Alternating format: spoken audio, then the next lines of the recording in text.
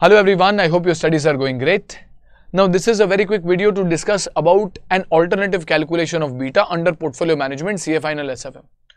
So in general, when we calculate beta, it is calculated as the covariance of the security with the market upon the variance of the market, or the correlation of security with the market into standard deviation of security upon standard deviation of market. So this would work. However, in a few recent questions, institute has used an alternative formula, and hence a lot of students ask that when should we use which formula. Well, both of these formulas will give you exactly the same. All the three formulas basically will give you exactly the same answer, rounded off for a certain degree of approximation, and hence any of these formulas ideally could have been used. There is no way in which you can predict which formula is used when. It is ultimately the same formula, and hence any of the formula can be used. But if you kind of like to know what the formula kind of means and how to calculate, we'll just do a very quick discussion on the same. So an alternative working for finding beta can be summation of x into m minus n into x bar into m bar divided by summation of m squared minus n into m bar squared. Now if we quickly try to understand the mechanics of this formula, ideally when you look at beta, beta is calculated as the covariance in the numerator divided by variance of the market in the denominator.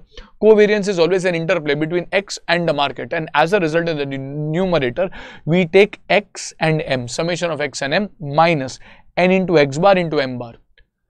This exact same formula is there in the denominator, but in the denominator, instead of taking covariance of x and the market, we take everything only for the market, but we take variance of the market, so that is standard deviation squared, and as a result we take summation of m squared. Ideally it should have been summation of x into m if you want the covariance. However, if it is variance of m only, it is basically summation of m into m, and hence it becomes m squared. Summation m squared minus n into, ideally it will be x bar into m bar, but because it is variance, it will be summation of m bar, n into m bar squared only.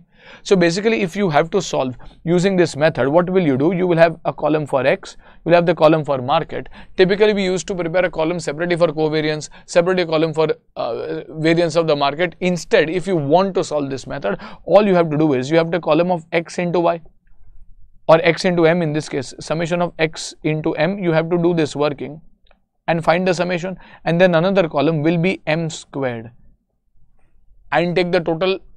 Basically, if you can remember this formula, you can apply these numbers and get the exact same answer with a certain slight degree of approximation which should be accepted. There's no trend, there's no clarity in which method to be used. Institute calls this method that you are solving is calculation using the correlation method.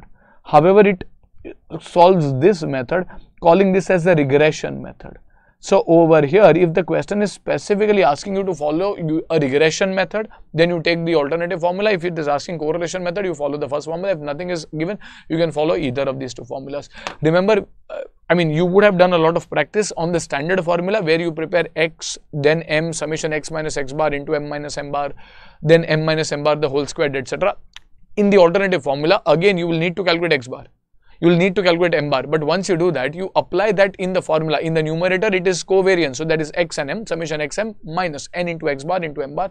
In the denominator, it is like variance of the market. So instead of doing x into m everywhere, you will do m into m, so that is summation m squared minus n into m bar squared.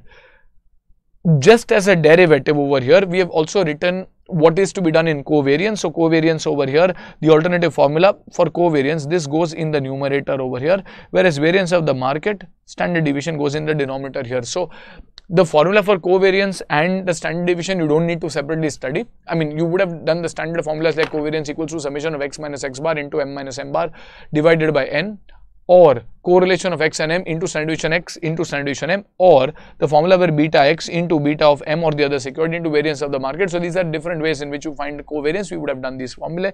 Alternatively, you can do summation xm, which is the same as a numerator, minus n into x bar into m bar divided by n, which will give you the covariance. Similarly, what is there in the denominator is a variance of the market. If you want to find the standard deviation, you will square root it and divide it by n. So you don't really need to know these alternative formulas for the other two items. However, for beta, if the question asks you calculation using the regression method, just spend a few minutes, try to remember intuitively what this formula seeks to calculate, what are the data points to be used, and that should be sufficient. I hope this has been helpful.